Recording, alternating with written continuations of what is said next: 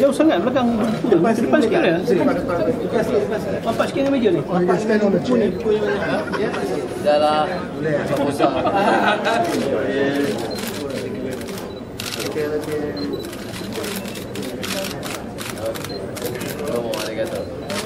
Pawanci has also paid a great tribute to the legal team that defended not just me but the entire nation against the onslaught of executive power run amok. For those present and absent, including my dear late brother Haris Christopher Fernando, who had a hand in the trial, and particularly the lawyers, words cannot convey the deep gratitude that I, Aziza, family and friends have for their work, which I might add is not yet done. There's a saying that when the law is subjugated to the chicanery of politics, that is, where judges are subservient to the political masters, the administration of justice becomes both farcical and perverse. In a real democracy, the use of judicial high-handedness to bring down a political opponent won't be tolerated because of the existence of a transparent court system and a process of accountability. In a sham democracy, however, judicial high-handedness is given free rein and transparency is irrelevant. Another popular term used in the first trial, irrelevant. There are now a few other high-profile cases pending. For example, the persecution of Raja Petra will certainly be top on the list of the study on the breakdown of the rule of law. I emphasize the word persecution because the manner in which he is being hounded is no longer prosecution, but sheer audacious use of blatant state powers in order to bring down one of the most popular critics of the government.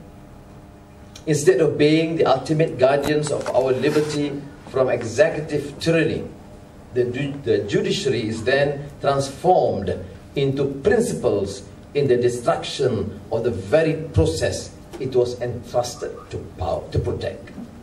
Indeed, the undermining of judicial independence by political interference has negative repercussions not only on society at large, but on the nation as a whole. Very often, the inability to assert independence seems to be inversely proportional to the degree of integrity.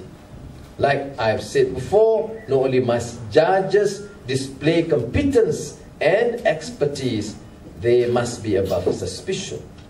We are by now familiar with the videotape of the correct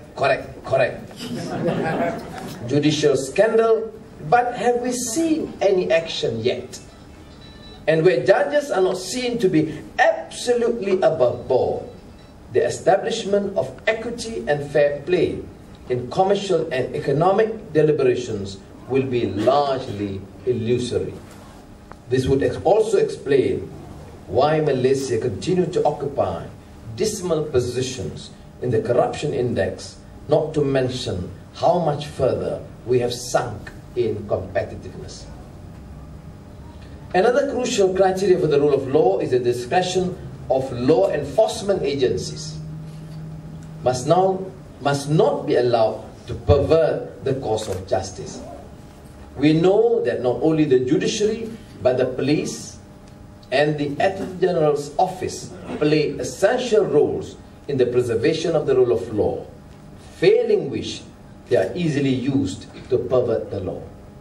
Selective prosecution, police high-handedness, and arbitrary arrests.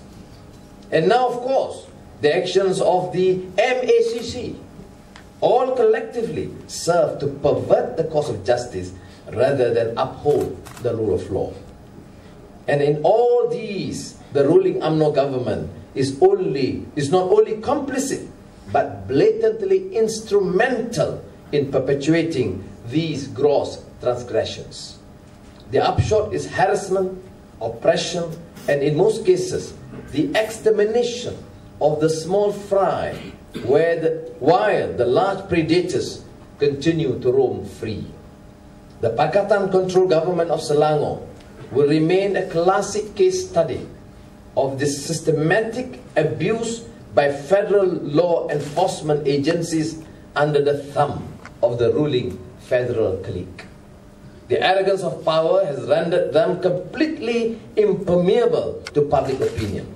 The extension of Musa Hassan, the extension of IGP's contract just last week, flies in the face of the overwhelming chorus of objections from the people.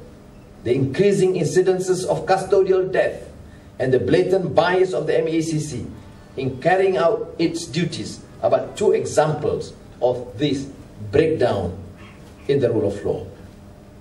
Ladies and gentlemen, the very root of this problem goes to the question of accountability. Without accountability, these agencies literally get away with murder. They are certainly getting away with corruption. How much longer can we allow public financial resources to be used in complete disregard for the rules of accountability? In the final analysis, the idea of justice to man is so central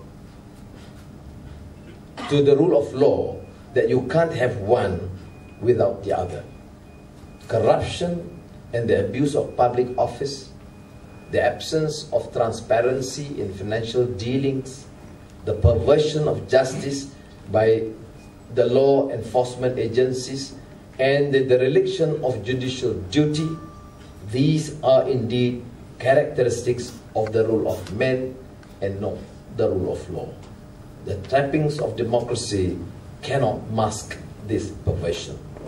Reform is way overdue, but on the eve of our Malaysia Day celebrations, let us renew our commitment to freedom and justice. Terima kasih.